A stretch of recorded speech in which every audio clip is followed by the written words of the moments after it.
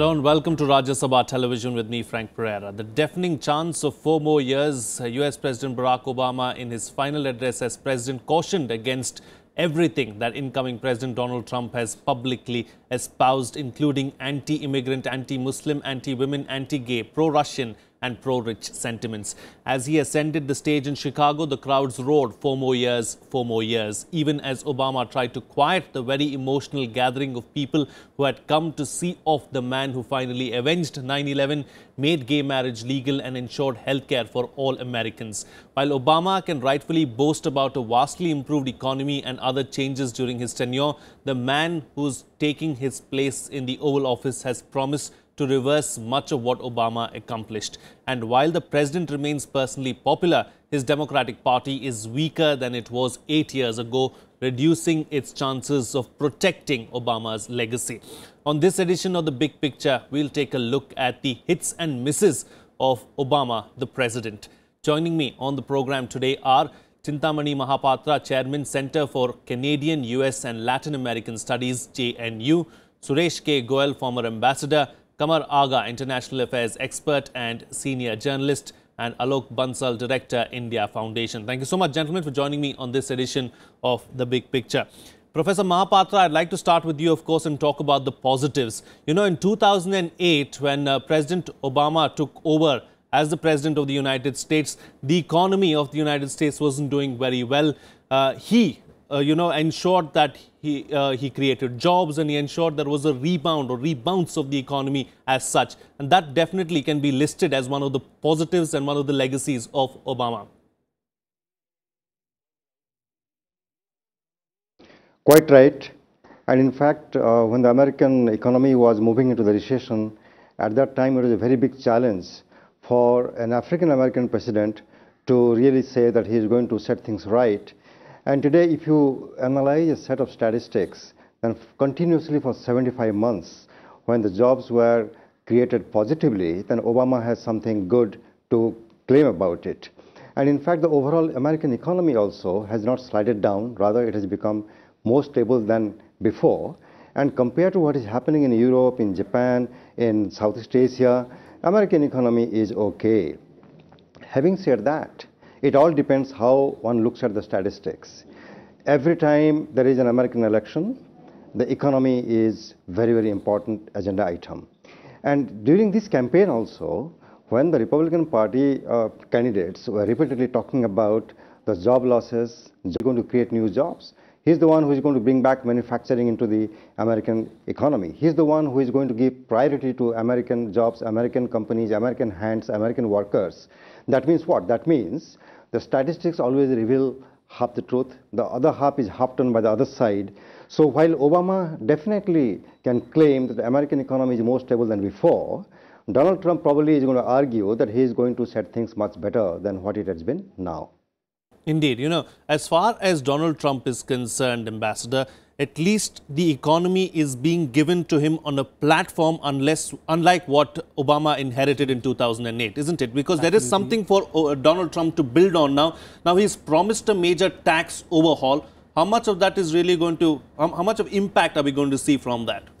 Let me put it this way. First of all, that it's rather a pity that all this data about the growth in employment, the emerging from the recession, etc., that all the data that began to come out in the media happened more or less around same time when the election campaign was on, and it appeared like all this is happening basically because Obama is now leaving, his presidency is over, while actually the economic change turnover was more a result of the policies that Obama adopted in terms of creating employment, inclusive policies, economy, etc., etc.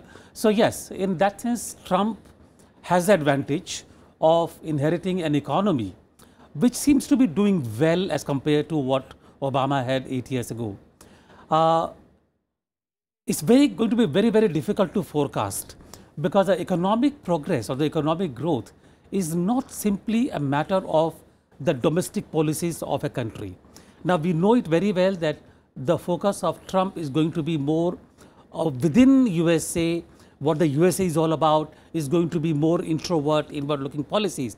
and with defying all trends of globalization. But how it actually impacts on the economy of USA is very, very difficult to forecast. I will not really dare do so. There are different ideas.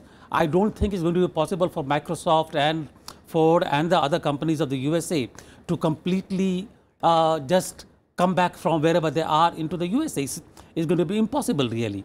Trump himself, yes, he will wind up his projects, not wind up the projects, but at least he will not go into the newer projects because he's now the president. Indeed. But I don't think that he's going to be able to retract from the projects which have already taken off, really.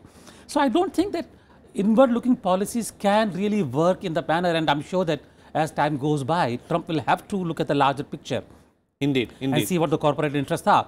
So on the whole, looking at the world indicators, the global indicators, I think it's too early to say anything at all what Trump impact would be on. Sure, sure. You know, before we widen the scope of the debate and bring in some of the other aspects of foreign policy, military, and you know what Obama has done on those fronts, I want to stick to economy for just a couple of more minutes. Alok Bansal, as far as Obama is concerned, he took some bold decisions in 2008. You know, the controversial auto rescue that he conducted was ridiculed by the Republicans and said that it was going to be a complete failure. But the impetus that the auto industry got as a result of Obama's intervention ensured that the auto industry survived and then later on did well in the years to come. So these were some of the bold steps that he did take and which were required at that point in time.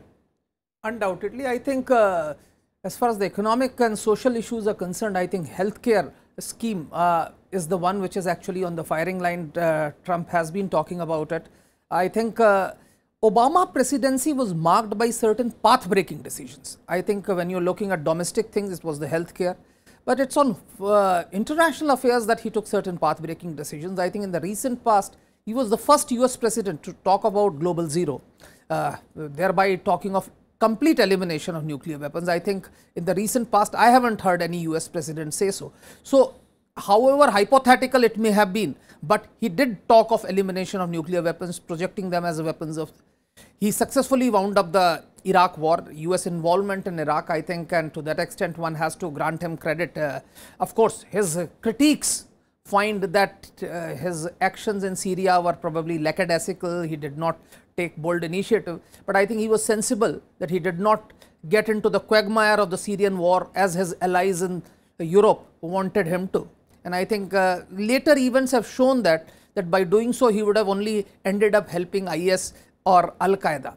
Of course, other events of his presidency, of course, path-breaking decisions or re-establishment of diplomatic relations with Cuba. I think a generation of Americans grew up. No, I think we'll go into that in detail in just a bit. But, you know, talking about something else that you raised about Iraq and Qamar Agha, as far as the troops and military is concerned, there were about 200,000 or 1,80,000 troops to be precise when Obama became the president that were in Iraq and Afghanistan in that particular region. He ensured that, you know, all those troops were pulled out of West Asia. But then the critics say that as a result of that, that gave rise to the ISIS or Islamic State, and that in turn destabilized the region.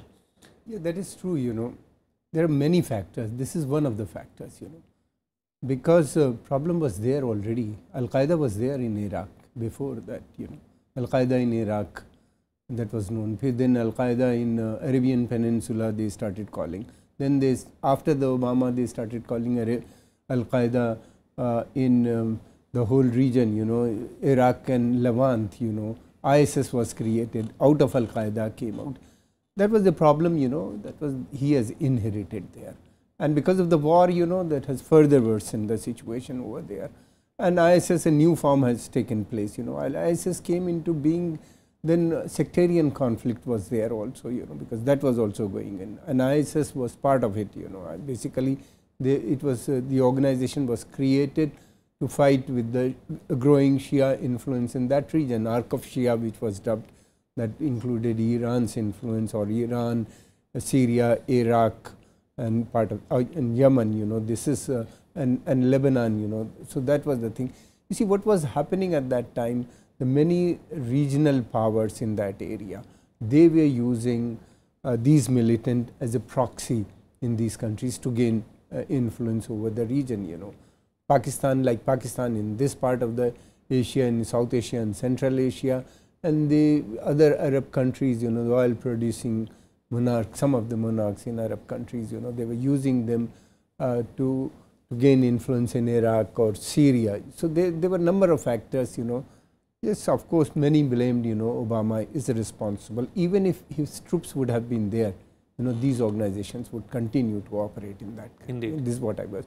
The biggest other important aspect of his, in the region, you know, in this region was Iran deal.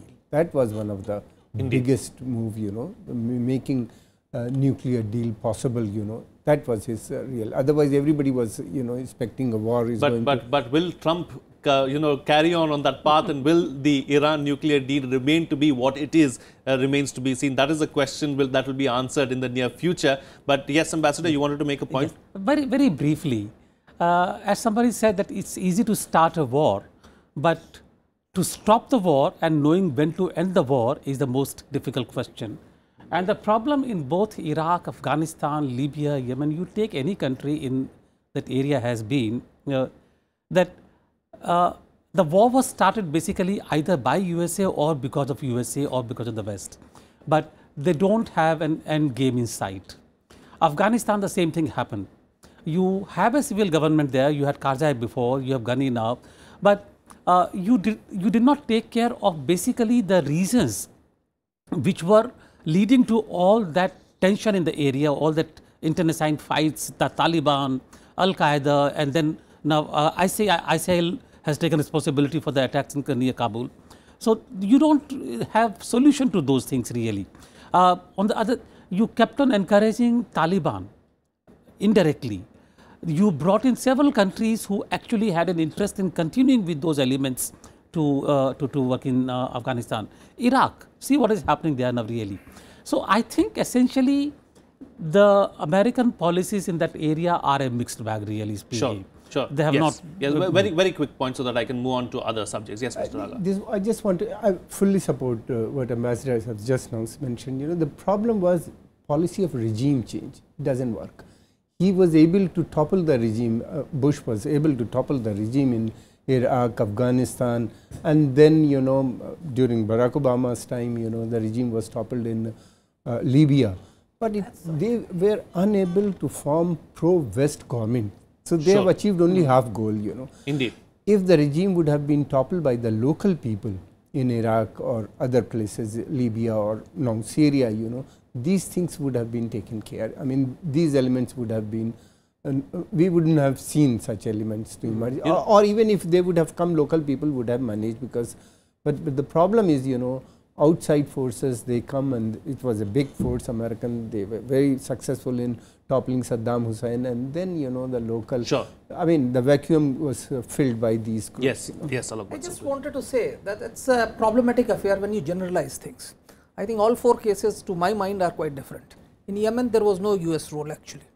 The problem was in Libya, where they actually went for a regime change and created, unleashed instability. As far as Iraq is concerned, I think the colonial construct itself was artificial. And as and when there was bound to be actually a shake-up. And when US withdrew, if you see, Iraq was relatively stable. Actually, they had managed to usher in a democratic regime in a region where democracy was an anathema. They ushered in, it was quite stable, it was working. Of course, there were other issues which came into play because Iraq inherently was actually an artificial construct cobbled up by the colonial masters, and I think it had to unravel at some stage or something like that. Sure. As far as Syria is concerned, I think he showed a great deal of maturity in not jumping into the quagmire when France was specially urging US to move into it. There were a large number of people in US who were actually asking him. And as far as Afghanistan is concerned, it was only his, I think, the domestic pressure which wanted troops to come back, I think, which led them to start cultivating Taliban to find a negotiated settlement so as to project to the people. Of course, one should not deny him his great day that he managed to eliminate Osama. And that fact must be. He avenged the killings of 9/11, and that's something that he was, hailed for back home in the United States. But let's move on now from the military and talk about one of Obama's pet projects, Obamacare. Professor Mahapatra, Barack Obama has received immense criticism from Obamacare. Donald Trump even has gone on to say that he's vowed really to end Obamacare and bring in something new. Now, he's not given us details as to what this something new really is going to be. But is Obamacare going to be Barack Obama's Achilles heel, really? It's always easy to criticize and more difficult to come up with a very credible plan. Healthcare debate has been going on in the United States for decades, and it was extremely difficult for successive American presidents to come up with a new plan and implement it. Hillary Clinton, when she was the first lady, she had a very ambitious healthcare plan, and that got bogged down in the American Congress and the American debate. For the first time in recent American history, an American president was able to come up with some plan which would help a large number of poor people to have some kind of affordable insurance policy. Now, critics are always there and they are criticizing. By and large, the Democrats are liberal people and the Republicans are conservative. The Democrats are by and large pro-poor and pro-working class, and the Republicans always support the big industry and the corporate America. Now, when Obama started his affordable health care program, at least 20 million poor people had some plan to buy, and they have bought it already. Now, if you compare the healthcare policy of the European countries, the Scandinavian countries, and the United States, the US performance is pathetic. More than 40 million people don't even have any kind of health insurance. Without having health insurance, living in the United States is extremely difficult. I can cite you a very old statistics. Now things could have been worse actually, that every year 70,000 people in the US die out of ordinary flu, the old people, simply because people can't afford an affordable health care plan, that is insurance policy. So Donald Trump, who is by and large going to be pro-America and a capitalist, himself is a businessman. Out of 21 odd people he has already nominated, most of them are elderly people, billionaires, and white Americans. Whereas Obama, who happens to be one of the most credible democratic leaders, supportive of the downtrodden and underprivileged, he has been able to come up with a plan. If the next administration is going to dismantle the whole thing, it is going to be bad for the American people, and there is going to be a tremendous amount of resistance on that also. So I think that Obama did a good job, and the policy has at least helped a large number of American people, and any attempt to completely undo it is going to be unfortunate for the American society. Indeed. Ambassador, let's take the debate forward and let's talk about something else now. Yeah. Let's talk about, the foreign policy as far as, America has seen over the last 8 years. One of the achievements, like we spoke about earlier, the Iran nuclear deal. Another achievement, the thaw in the relationship between Cuba and the United States. That was something unprecedented. That was something that was never seen. So that clearly were some of the other achievements of Obama, weren't they? Yes. What I said about the policy in the Middle East and the Gulf, etc., and I call it a mixed bag. I think Obama started with a great vision. I mean, you remember his speech in the Cairo University when he was visiting Egypt. There was great expectation that he is a great visionary, and he got the Nobel Prize really. I mean, for the kind of vision he had in terms of establishing bringing the world peace. But I think as he went along, the constraints of the real politic existing both in the USA and globally began to really restrict whatever his vision was. And therefore, if we look now at the end of 8 years, and if we really make a balance sheet of the debits and credits, you can mention Cuba, yes. It happened just in the last year of his presidency, great success. Iran happened in the last year of his presidency, I really wonder if he had been president for another 2 years, where would Cuba and Iran gone? Where would have gone? Because as it is, even before the elections, we began to hear whispers about the problems in implementation of agreement with Iran. We began to hear some of the difficulties in terms of establishing the, the migrations and the trade, etc., despite all the efforts by Obama. I think in the other areas, we of course have a great deal to be satisfied about. But I suppose that we will talk about the bilateral relations later in a larger manner. We have a great deal to be happy about because Obama had a place, he called it the Asian pivot. So for us, we were actually on the 7th cloud. Indeed. But I think if you look at the other areas, it's again a very, very mixed kind of a thing. Look at the Pacific. You have a great deal of uncertainty there with China really becoming more active, asserting its claim in the South China Seas, and there was no credible response from USA to what China was doing in the South China Seas. Pacific, USA was on the retreat. The TPP did not really get off. In Africa, again, I cannot think of any great path-breaking achievement in Africa. Middle East, Gulf, etc. And if we talk about Iran, again, one implication of Iran is that the fulcrum of Arab politics, Saudi Arabia, got into complete doldrums. Yes. So essentially, Russia. If you look at the whole, we can talk in great detail about what happened in different areas. But it's again a very mixed kind of a thing. There is a great vision. One more aspect of it, Alok Bansal, is the fact that Israel and US relations also soured, towards the end. We saw Benjamin Netanyahu, in fact, openly criticizing Barack Obama. In fact, I think one has to grant it. That's what I was trying to say, that Obama took certain path-breaking decisions. But it was difficult to wade through the American establishment to pursue. I think his relations with Netanyahu was very, very strained. But it is only towards the end of his tenure that the US abstained and a UN resolution could go through. Because all said and done. Can I interrupt? It happened basically because he was in the last stages and he knew that he could do maybe, it. whatever it is. But his commitment was there. I think the strain between US and Israel was for everyone to see. I think the body language between the two leaders was for quite some time.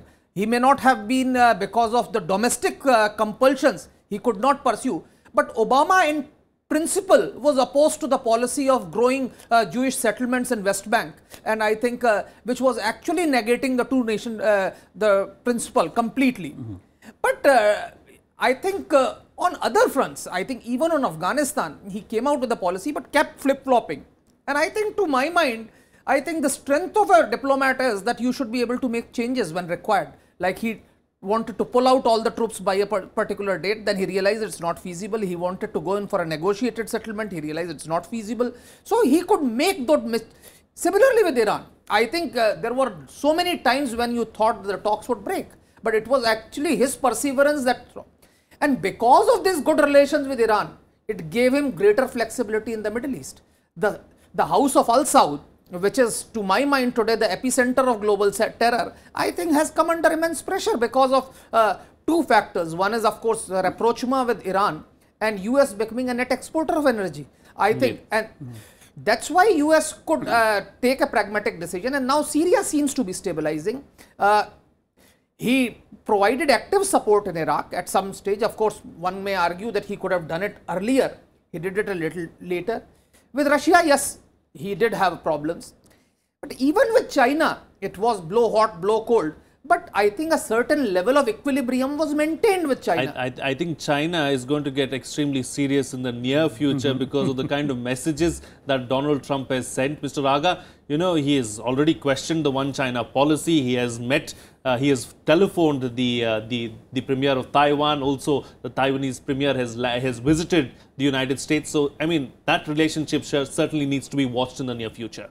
That's true, But, he started, towards the end, last 2-3 years, he started withdrawing from the Middle East and giving emphasis to Asia pivot, that was basically, the Pacific, Asia Pacific he was talking, And of late, he started dealing with the Japan, Australia to contain growing, Chinese muscle flexing in the region. So there are moves, he was there, and I hope, the new president would take. What happened, he is president elect has taken a very tough line. I can see Professor Mahapatra, wants to come into the debate. I've got very short time. I mean, I'm running out of time, so I'd like you to have the last word on the program. Professor Mahapatra, go ahead, please.